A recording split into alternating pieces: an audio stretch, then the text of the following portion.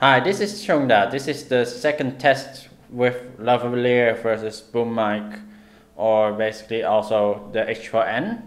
So basically the boom mic is now placed really close up here. You can see the fluffiness here. And the H4n is now placed, basically on the camera. So you should hear, maybe actually there's outside some music going on. I'm not sure, people partying. It's almost New Year. Maybe this is some better sound. I'm not sure if this is still picking up the echo. I can only hear it after it in editing.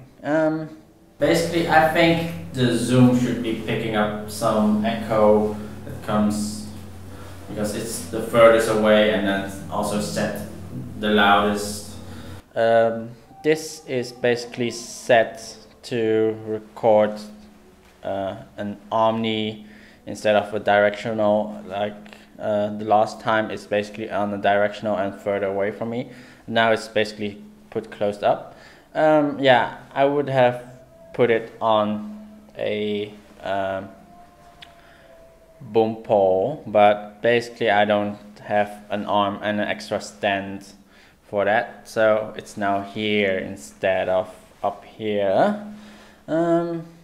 That's mainly it. So this is the sound from the boom mic or the Yoga Fit mic.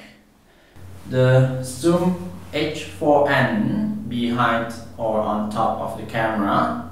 So now this is the H4n with the clip mic. So yeah, last test basically the clip mic still had a bit of echo, so I'm now placing the lavalier still had some echo, so now I placed it slightly higher, close to the mouth. Hopefully that resolved it a little bit better. Not sure if this one is also getting the echo. Hopefully, probably pointing up downwards be better option, but hopefully putting a directional mic closer up would also help.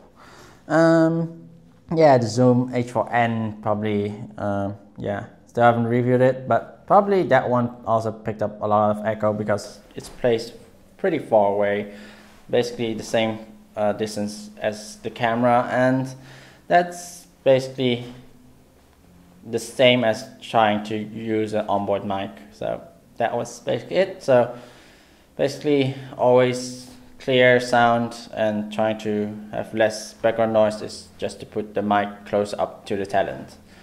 Hopefully you find this interesting and learned a bit of more new information about sound recording, and I'll see you next time. Bye bye.